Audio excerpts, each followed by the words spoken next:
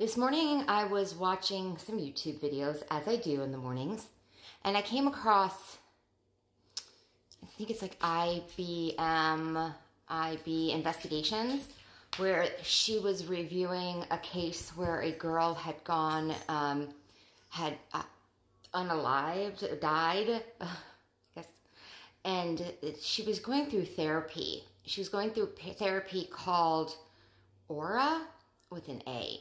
And it was like virtual reality therapy for rehab, for drug abusers. And it puts you in virtual reality, and it puts you into, submerges you into basically a life of triggers. So this young lady was an addict. She lived on Skid Row. And so she is literally, like physically in a rehab center, but she is in this virtual reality of Skid Row. And I have a question. What is the point of this? I feel like it is the worst way to have any kind of therapy. I don't believe that this would help at all. Okay. I think it's our second step, but it's to stay away from people, places, and playgrounds because they trigger you.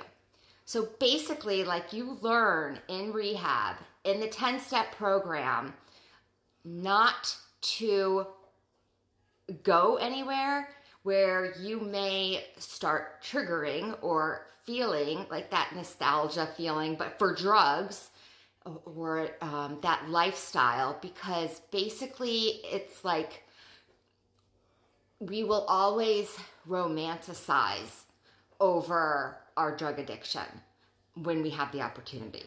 What is romanticize? Basically, you look at all the beautiful aspects of it. You make believe in your head that everything was wonderful, when in reality it is not. I mean, it really was not wonderful. Like, you are here, you are in rehab, you've lost everything. I lost everything.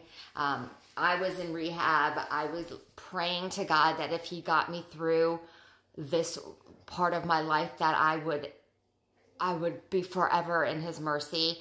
Like, just one more day, please, God. Like, I really learned of a relationship with God when I was in rehab, because you really feel like all alone, and the only person you have in this world is God and yourself or your higher power.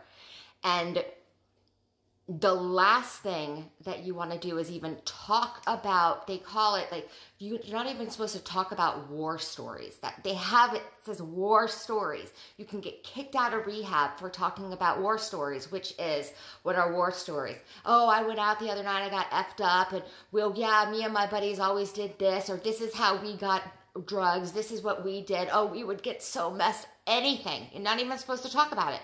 If you talk about it, you could also get kicked out, because it's just could trigger people. And here I see that, like, Dr. Phil and this other lady, I can't remember her name, but they have a virtual reality program that is like the #1 aspect of their rehabilitation program for addicts. So, okay, how in the hell is that supposed to help anybody? It doesn't. Listen, if I watch a movie where people are doing like blow or coke or whatever, like I'm like, damn, I usually have to change it, because like I will start missing it, and I haven't done that in like 8-10 years. It's been a while. You know, when I watch some of the movies about taking, I can't remember the names of the movies right now, but there's so many out there about taking a pill and like being able to be Superman, basically, like getting all this work done, being focused, being energized. There's a few of them out there. I, again, start feeling like, damn, I wish I could take Adderall again. So literally, I have got to keep my physical self away from people, places, playgrounds, anything that has to do with my past life. My past life as in the life I lived, which was all about drugs. Even so much to the fact that they say start taking a different route home from work. Because you can like start driving and driving home from work, and you know, before you know it, you're like at the bar you used to go to every night after work, because you're subconsciously just kind of bring yourself there. So go a different route, start taking a different route. One of the hardest aspects of quitting drugs and alcohol and being in a life of sobriety is that you really need to like change all your friends, because the ones that don't want to get sober could and most likely will help you relapse, because they are your friends and people and places, and come on, why can't you just come hang out? Now I understand a little bit, not much, of this mentality that like you are in a safe place, so let's look at all these images of your triggers so you can talk about them, how you can like get over them. The only way you can get over these things is by not being involved in them. This is a physical addiction. So how do you get rid of physical addictions? You take the physical aspect away. I mean, I'm not sure if it would work for post PTSD, because I don't have PTSD. And I think they were saying that they could use this for like war scenarios. I don't know. I'm not going to pretend that I know if that would work or not, but I do know for a fact that I strongly disagree with this way of getting sober, with this practice or new therapy, submerging yourself into a virtual reality of drugging and the environment that you work so hard to get out of. Please, somebody, tell me, what is the point of this?